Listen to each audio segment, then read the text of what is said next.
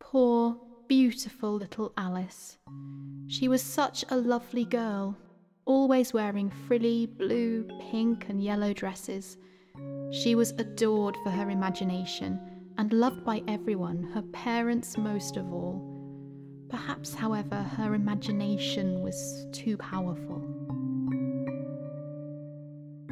Childhood.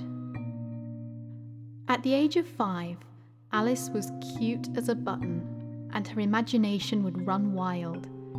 She had the most wild dreams of crazed animals, gigantic flowers, tiny people, and it was all nonsense. However, in this fantasy dream world, she felt at home. She felt right. Her parents never had issues getting her to go to sleep, and whenever they asked if she wanted to stay up for a night, she would always reply with, "No, my hatter is waiting," and rush off to bed.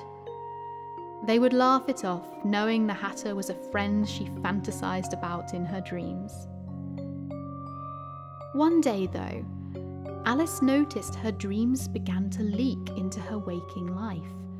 She felt no fear, no worry, only happiness that she could visit her wonderland whenever she wished. She began telling her parents, friends, and other family of this fantastical nonsense world. They would tell her it was only her imagination and that it wasn't real. But the more they said, the more aggressively she pushed that it was real. Eventually, the family came to the decision to have her evaluated. She was diagnosed with schizophrenia, and fearing the loss of their daughter, the parents agreed to take in a nurse, one that would act in place of a nanny, but would actually be in charge of watching Alice's development, an extended study of sorts. Just like the rest, Alice would try and push her fantasies onto the nurse, and at first the nurse would report truthfully that Alice was still seeing things. However, as time went on and Alice's parents became more and more distant, the nurse began to love Alice. Having never had a child, out of inability due to being infertile, she would accept Alice's fantasies, but also put her own motherly fantasies onto Alice. One day, however, the nurse reported seeing things, shadows, animals with disconnected yet fully working limbs, and people with long, stretched smiles and pale skin. One in particular, a tall, lanky man wearing a suit of patches and tears, was always around Alice. When asked about him, Alice would simply say, "He's my hatter." After a few days of these delusions, the nurse's reports became more and more nerve-wracking. She was seeing dead people, families, things she couldn't even describe, or wouldn't. She committed suicide soon after. After the death, Alice's parents were forced to have her admitted to a mental care institution. She was only there for 2 months, but the doctors said that she had made tremendous progress and was ready to return home. So she did, and Alice went back to ordinary life, spending time with school friends, playing games, anything a normal child would do. About a year later, both of her parents committed suicide. The reason is still unknown. Alice was then sent to live in an orphanage where, until she was grown, nothing happened, but her imagination did once again begin to flourish. Adulthood. After leaving the orphanage, Alice made a life. She got a job at a local theatre and an apartment. She was on track. but her imagination was as powerful as ever. If you were to take a peek through her eyes, you might see people as steam power robots, or anthropomorphic animals, maybe even disfigured humans with white, pale skin and long smiles. She would often refer to people as what she saw, like a cashier she called Rabbit Man, or her neighbour, which she called the Tin Woman. Eventually, Alice found a man who she called her Hatter. That was his name to her.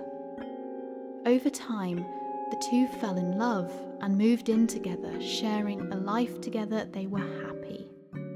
Alice still only ever called him her Hatter, and never once used his real name, at times even disputing what the man's name was.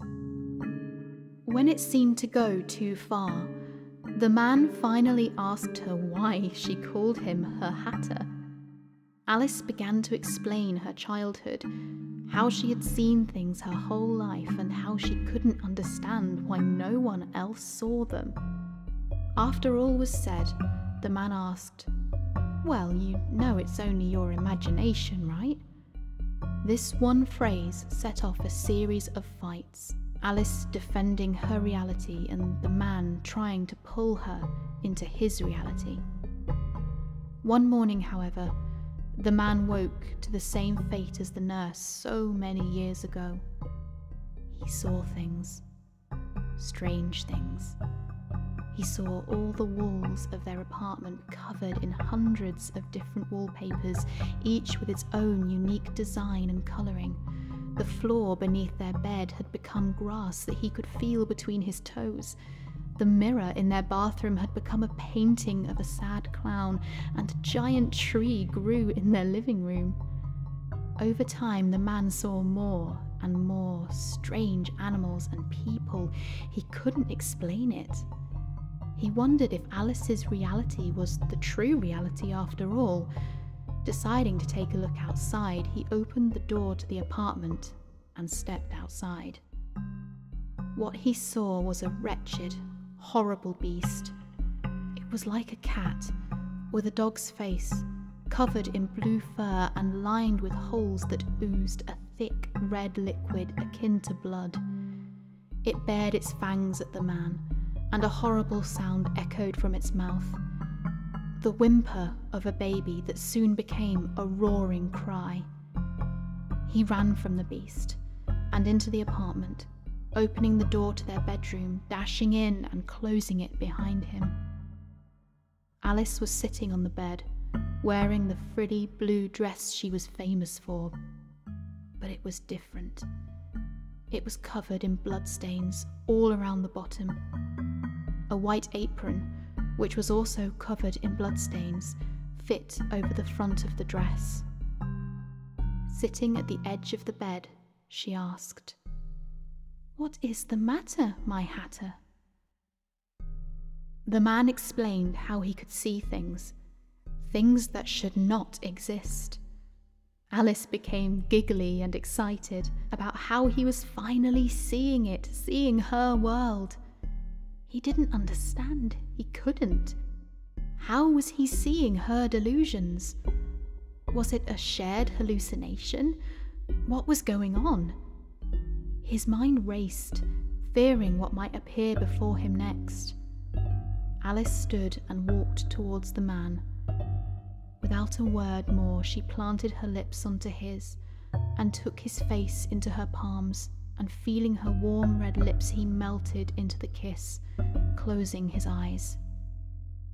Soon, as if triggered by the kiss, the man was confronted with an onslaught of memories of how as a child he would see things, fantastical things, the same things he was seeing now.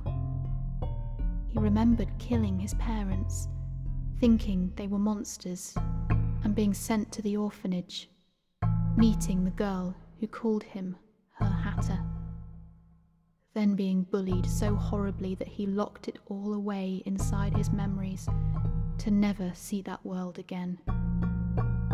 As the man opened his eyes, His clothes had changed. He was now wearing a patchwork suit and holding a long kitchen knife with circles carved into the blade. On the other end of the blade was Alice, who he plunged the dagger into, and as he looked down, she held a similar dagger into him. Together, in each other's arms, they collapsed. About a week later, they were found, and the police classified it was a double suicide and moved on. This, however, was not the case. We moved. Not homes, not places. We moved worlds. We went back home. We're here now, in the world of fantastical dreams. And if you ever wish to visit, just close your eyes and imagine.